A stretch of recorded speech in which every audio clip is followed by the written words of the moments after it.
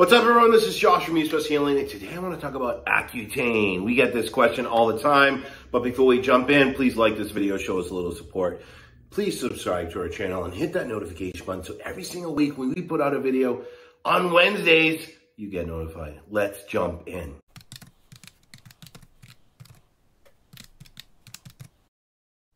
Now, here's the thing.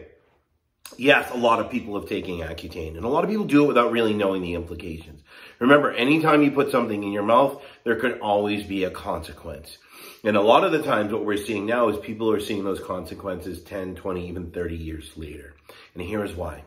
Accutane is a synthetic form of 13-cis retinol, a mega dose that shrinks the subcutaneous glands in the skin, decreases oil production, hence you don't get acne. Of course, there's more to it, but that's the gist, right?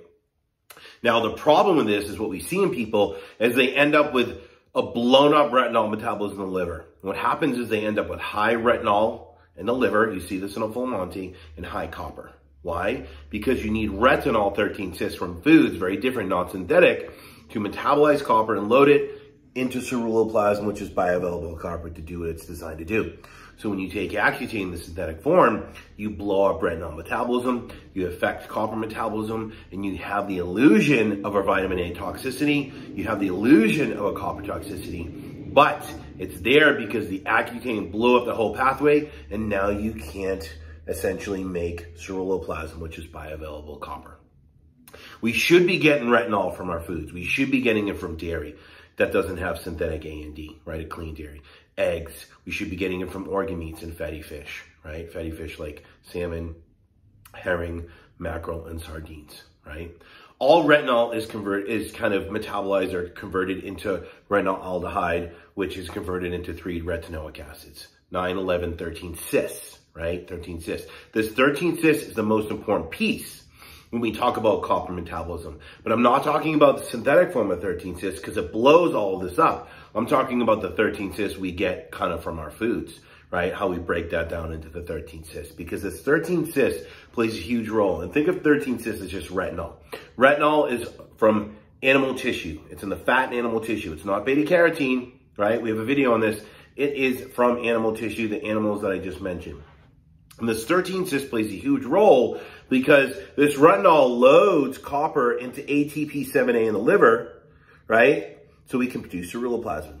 That's a huge role of retinol from the foods we eat. Because now we can convert that copper, let's say convert it, metabolize it, so we don't have this illusion of copper toxicity. Copper's not the problem. You don't have enough retinol or you have altered retinol metabolism. Retinol also plays a role from our foods in producing transferrin, which helps us recycle iron. Remember, iron doesn't regulate iron. Copper recycles iron, and we need retinol to metabolize copper into ceruloplasmin so we can activate hephaestin, ferroxidase, and ferroportin in the hepatocytes in the liver and enterocytes in the gut, etc. This allows us to recycle iron through the reticuloendothelial system, the RES system, which is your iron recycling system in the body, which recycles up to 24 milligrams a day. You don't need iron. You don't need supplements, right? You don't need infusions because iron doesn't regulate iron. If you're not seeing in the blood, it means it's high in the tissue because you don't have enough copper to recycle iron or enough retinol to produce transferrin so you can recycle iron. So when we produce this ceruloplasmin through retinol, through loading copper into ATP7A in the liver, right? This ceruloplasmin plays another huge role. It activates oxygen in our cells. And this is very important because this allows us to produce energy. This allows us to put money in the bank, right? Create a metabolic environment because you're either producing energy or you're producing pro-oxidants. You're either producing energy and putting in the money in the bank or you're accruing debt. It's that simple. And we want to produce energy. We come into this world as a cell, we multiply, and we're a conglomeration of cells. There's 72 trillion of them in your body. And copper can activate oxygen in every single one of them to create this metabolic environment. At the same time, ceruloplasmin allows us to produce tons of copper-rich antioxidants, catalase, cytochrome oxidase, glutathione peroxidase, superoxide dismutase, etc. That's really important because that supports energy production. That allows us to put out little fires. That allows us to not rely on supplements. That allows us to create this nice metabolic healing environment. Remember, if you're not producing energy, you're producing pro-oxidants because now you're not producing antioxidants. And that leads to oxidative stress, inflammation, calcification, cell death, disease, right? This is the path people are going down.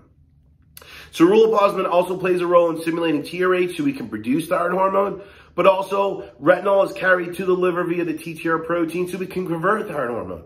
So you can see the implications of taking Accutane when you blow up copper metabolism, when you blow up retinol metabolism.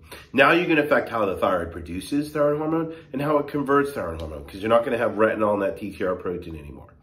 You're going to see how we can't load copper into ATP7A and produce ceruloplasmin. So now we can't produce energy, and now we can't produce antioxidants. Now we're creating a pro-oxidative environment. And lastly, you can see if we don't have retinol, we can't, number one, produce ceruloplasmin, and number two, we can't produce transferrin. So now we can't recycle iron. We're told we have anemia, which is low iron in the blood. Look at the seesaw. High iron in the tissue because we don't have copper to recycle it through the RES system. We can't activate those enzymes, and we can't get the iron into the blood and recycle through the system. We see this all the time with people, right? Over and over again, 10 to 20, 30 years later. And as I mentioned, every time you put something in your mouth, a medication, a synthetic supplement like iron, vitamin D, synthetic supplements that are, retinol palmitate, calcium, zinc, glyphosate, high fructose corn syrup, all these things affect copper metabolism. And if you affect copper metabolism, you affect your cell, energy production, antioxidants, iron recycling, your thyroid, and the list goes on. So this is a big topic. Check the description below. If you do have any questions, please put them in the comments. And as always, thank you for tuning in. I'm out.